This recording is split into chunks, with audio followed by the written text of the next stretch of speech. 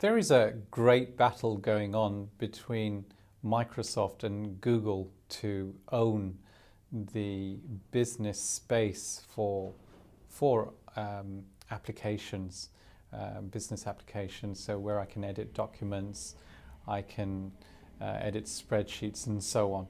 And you'll see this, and there's campaigns on both sides, and they're Microsoft and Google are vying with each other for this space, and it's a big space. People ask me whether I would recommend they take Office 365 or Google Apps, and my answer is it really depends. And I know I'm a great fan of Microsoft, and I've grown up with it, but it really depends. I'm agnostic. What do you need to do? What do you need to do with Google Apps for your business? What do you need to do with Office 365 for your business?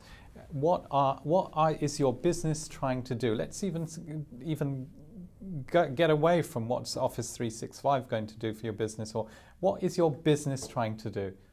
Now, can Google Apps help you? Can Microsoft Office 365 help you? And that would be my answer there. From my perspective, I like the Microsoft products. I'm used to them.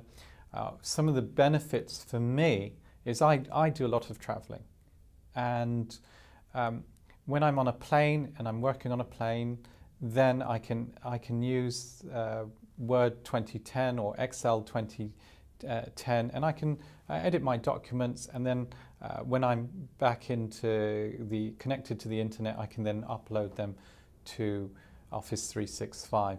If I had Google Apps, I don't have any on-premise way of working. I need the internet. So for myself, Office 365 is great, and plus I can't see the point of paying for Office 2010 and for paying for business Google Apps. It seems bizarre to me. I'd rather just pay for my Office 365 and rather than have two separate payment plans.